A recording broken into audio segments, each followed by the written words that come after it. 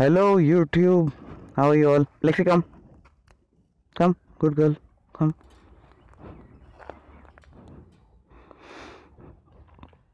How are you all? It's a beautiful afternoon here, lovely weather. Just stopped raining a while back, and it's been raining quite heavily since the past 1 week. So you know, the bikes are grounded. So today is about this bike. So this has been the most talked about motorcycle on my channel since I uploaded its delivery video almost a month ago.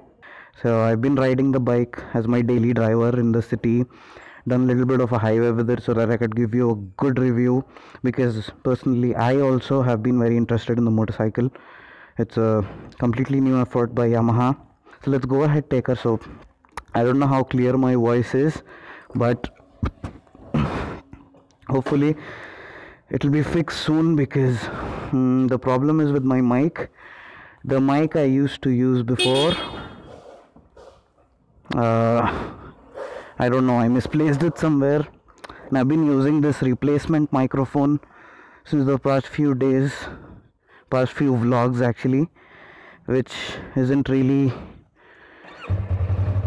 clear, but बोलते ना काम चलाओ, temporary we have to till my new mic arrives. I've ordered it already from AliExpress, just waiting for it to be here. And again, please don't give me any hate that I'm riding without gloves. खैरियत, मैं ज़रा video बना लेके आता हूँ. चलो ठीक है, आगे फोन करना. अब आया मैं. हाँ चलो मैं आके कॉल करता हूँ. Right, I with my friend come neighbor. So my impressions of the motorcycle, let me tell you guys, ever since the bike came out, I've been following it and I've really been in love with it. Even my friend used to ride a Ninja 300 before, and then due to some problems he had to move away, so he sold it. And again, after coming back to Hyderabad, he inquired, he asked that, you know, any 600 would be too much for him, he needs any 300. He was looking for a Benelli 300 and asked me what I think about the bike. So that's when I told him about the choppy after sale service of Benelli here in Hyderabad, and you know, they don't really treat their customers well. And more importantly, the R3, which came out as a completely new bike from Yamaha. The technical specifications are down there below in the description. You might want to give them a read. So I was really confident that it could be a very great motorcycle, so I suggested him to go for it, and half-heartedly he went for it. But the day he got the delivery, from then till today, he says he's never been happier before. Now, most importantly, the instrument cluster, when you sit on the bike, it makes you feel like you're riding a big motorcycle, more of like a mini brother to the R1 and the R6. The engine, it is very refined compared to the Ninja 300. It is very refined, as in sounds very smooth, sounds different than the Ninja 300, little bit more heavier, more bass to it. And it's a 321cc unit. And the most beautiful part about the bike is the way the power is delivered. I mean, on the Ninja 300, when you're pulling, you feel, you don't really get that big punch of power anywhere. Somewhere towards the red line, the bike pulls ahead, and you know, you just feel it's a fast bike. But on this, the torque is available from much lower rev range, as in from 3,000-4,000 RPM. Even when you're riding at 6th gear and say 40, 50, 60, you give it some throttle, it makes you feel that the torque is available immediately, almost immediately.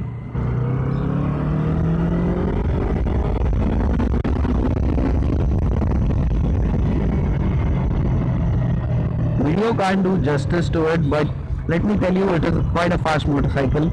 It is, I'm 100% sure it's faster than the Ninja 300. I don't know how the numbers compare for both the bikes, but it feels a lot faster. The power band is much more accessible than the Ninja 300, and quite a lot more than the CBR250. And you might be asking, how does it fare with the RC390? I think this bike can easily smoke it in the long run, but I'm not sure from 0 to 100 how fast the which one may be faster, but in the long run, like after 100 kmph or so, this thing will rule the roost 100%.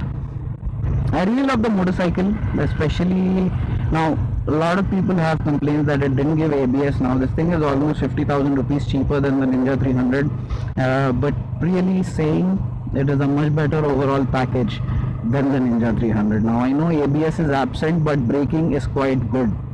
But the biggest concern, and actually the only concern I have had with the bike, are the tires.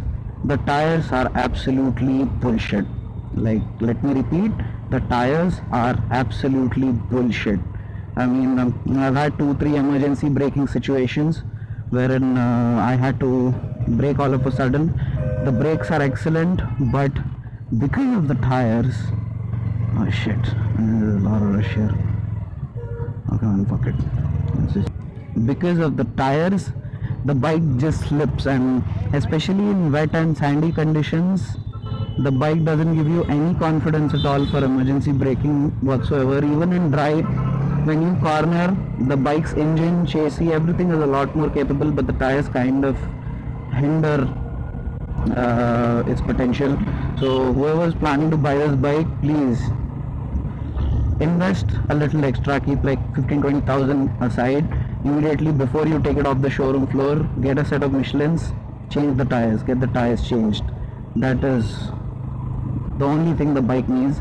The MRFs which are coming with the bike are absolutely bullshit. I mean, you'll be stuck up in some bad situations. The sitting posture, it's very comfortable. It's not too hardcore, not too upright. You can tour on it, a little bit of cornering and all that. Even the suspension is tuned quite well for our roads, and it's actually quite confidence inspiring in the corners as well. Only thing, the tires don't let you push it much. The bike looks really nice, really sweet, and especially the looks you get. Now I don't know about other states, other cities, but here in Hyderabad, R15 is like the de facto motorcycle, the standard motorcycle for college going kids and all. Like, you know, everyone's so fascinated by that motorcycle, although personally I don't really like it much. The engine is too new for that motorcycle, no offense. But when you take this thing out on the road, first of all, it hasn't really sold well here in Hyderabad, and I think overall too, because the R15 is what, 1.5 lakh something, 1.3. Now this, in comparison, people were thinking of it as a successor to the R15. Yamaha priced it at around, my friend got it for 3.5, 3.6 lakh rupees on road here in Hyderabad, which according to me it's a very good pricing, considering it is a CKD unit. And most importantly, the quality, everything on the bike is just amazing. It's an entirely new bike built from the ground up by Yamaha, and it's a lot more refined, a much better, well-rounded package than the Ninja 300. It even looks a little bit bigger than the Ninja 300. So when you take it out on the roads here, when say RM5s, like, you know, there's lots of RM5s here on the road, just like wild Pidgeys in Pokemon Go, you'll find them everywhere. So when they see you, they all flip and trip, and, you know, some of them even think that, you know, is it a modified R15, is it a phaser, what is it? But when they say it's an R3, oh my god, it's like, oh my god, it's like godfather of the R15 or something. People were really waiting for this motorcycle, but the pricing spoiled it all for them. And if it was more of in the range of 2.5, if Yamaha decided to locally produce the bike here, it would be an instantaneous hit. Trust me, Yamaha, if you're listening, please, in the long term, try to do that, maintain quality and try manufacturing the bike here. It will give you very good sales because you already have a very good customer base with the R15. Apart from that, really, I don't think the motorcycle has any faults of any kind. I really loved the gear ratios, the way it's tuned. It's got a gear indicator here, and the gear ratios are matched very perfectly. You don't have to make a lot of gear changes as you do on the Ninja 300, and it even pulls better than the Ninja 300 off the line. Even roll-on accelerations in higher gears, absolutely love it. Anyone looking for their first motorcycle can consider going for it. Actually, it will give you a big bike thrills, and it sounds good. Hopefully my friend will be getting an exhaust soon. I'll be sourcing one for him, so it's gonna sound a lot more deeper too. Even in the stock, it's very refined, but also it's quite deep and lovely to listen to. As in all other imported bikes, even this gets always on headlamps. You don't have a headlight switch on. Lol. So I couldn't. I didn't really go far from my home because the rain gods have been playing hide and seek here in Hyderabad since the past 1 week. We really have rains all around, and the bike's with me since 2-3 days, but I wasn't really getting a good dry day to take it out. And I've planned a top speed attempt and an acceleration video too. There's a lot of you will be curious about this motorcycle. A lot of people have questioned me about this motorcycle. As I said, the most talked about motorcycle on my channel. So I'll be doing that hopefully today, if it doesn't rain, or tomorrow probably, and take it to the highway and give it some beans and see how it performs.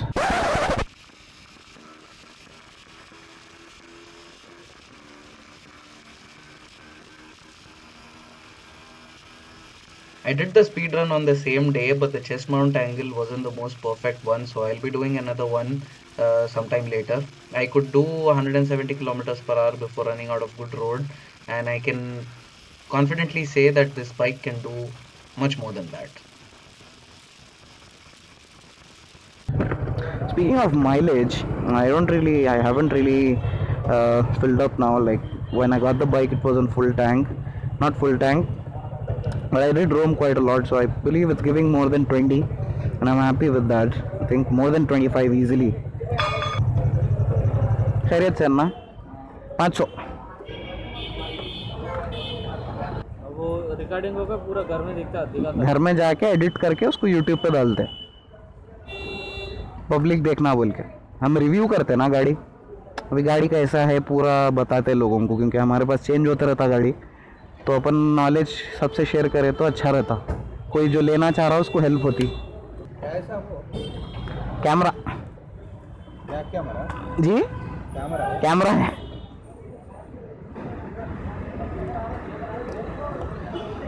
The rains play quite a spoil sport. Sweet man, $500 and it's almost full. And I really know the capacity it has. I have got a good capacity. The way the bike delivers the power, it's almost, it feels almost like an RC390. Like on the 300 you don't get that punch, but on this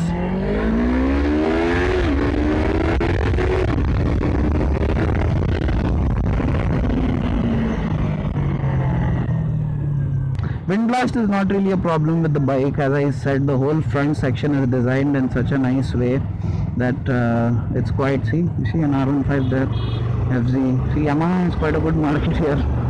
So the whole front end is designed in a very aerodynamic way, and I really love the way the bike looks. It looks like a mini Daytona when viewed head on. Only thing is the rear tire hugger, it's quite a bit huge. If we could put a tail tidy there, the bike will look very mean and purposefully built.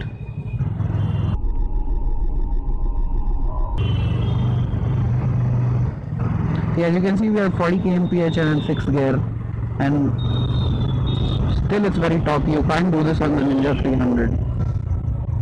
And really, I think of this bike as a direct competitor to the Ninja 300. Apart from that, I really, to be honest, I ride a 650.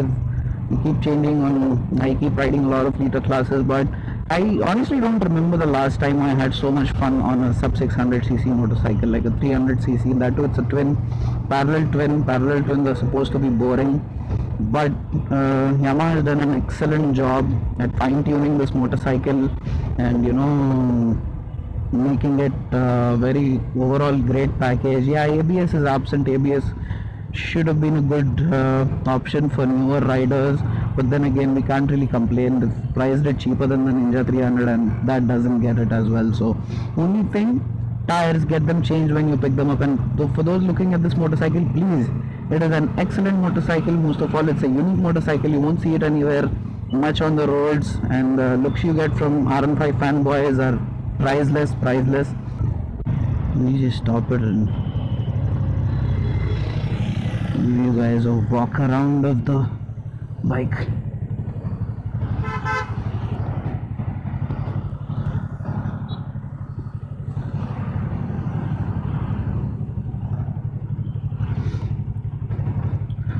So a lot of you might be thinking the bike is dirty. Yes, I had to ride it in the rain yesterday. I went out, it was dry, started raining on my way back, and even in the last video a lot of you asked that there are no number plates on most of the bikes I review and all.